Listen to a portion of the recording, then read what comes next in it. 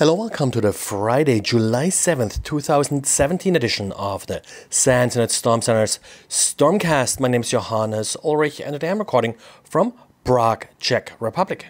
A couple interesting diaries to start out with. First one by Didier, of course, yet another Python script by Didier, and this time about finding interesting domain names. We had this in the past. His is a little bit a different approach where you actually train the script to tell it what normal words look like, and it then looks for abnormal one, which of course come out to be more random domain names. Mark Baggett has a similar script looking at it from an entropy point of view. What's sort of different with Didier that you actually can train it with different dictionaries so you can make it somewhat language specific.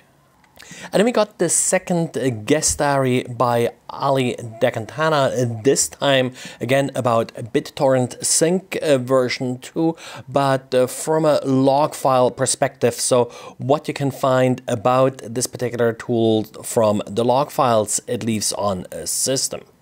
And to keep this week interesting, we got a couple of updates from Cisco. Cisco patches, first of all, a vulnerability in the Elastic Services controller.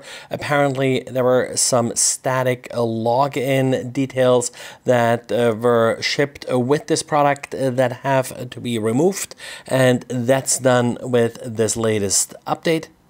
And the Auto IT service apparently allows the execution of shell commands as root without authentication.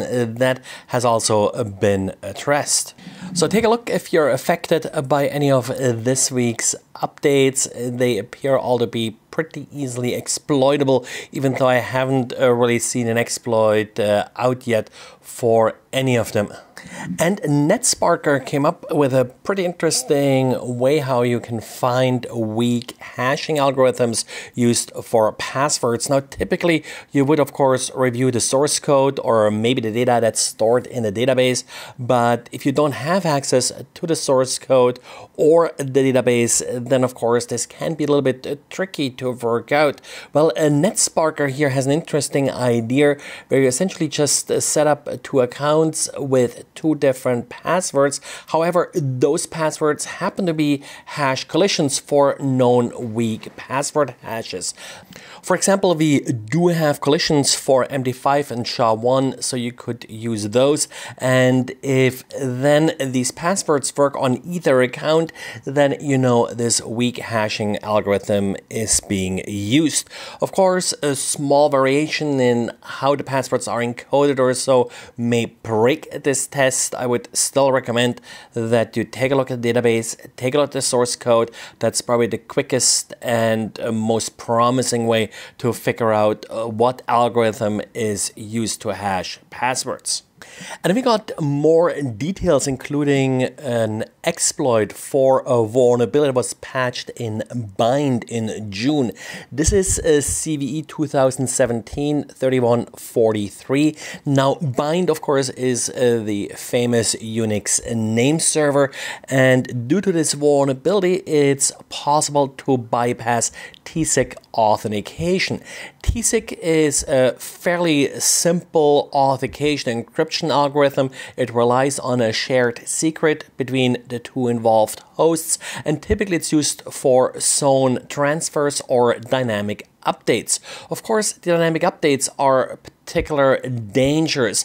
Typically, the way it works is that, for example, a DHCP server has the secret that's necessary in order to send updates to the DNS server.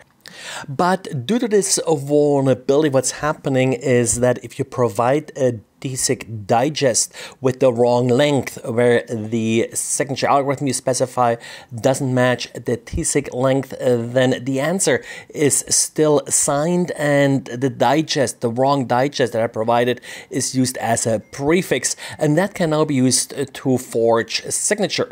So the end effect is that an attacker would be able to send forged DNS updates. That's of course very bad because now the attacker can change DNS entries at will. The attacker can also trigger DNS zone transfers, which of course also would be bad because then the attacker can leak information about your DNS zone.